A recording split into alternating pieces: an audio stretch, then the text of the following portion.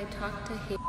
I think she's trustworthy. She said she's putting your name into a system and then basically someone else will hopefully contact you to take you to the airport.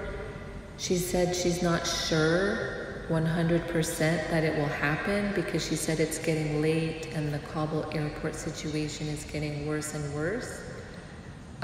She also said, like, once she puts your name in the system, she will not be working on this anymore, so we won't be able to contact her or anything. But yeah, I think she's trustworthy, and I hope it works out. Thanks, it is a good idea, and we decide to leave Afghanistan wherever they take us, Uganda, Ukraine, or Macedonia, or any other country. When we get out of the bus, is there any need of showing document for police or for the guard? Where is our gate? Please, we are in a very bad situation.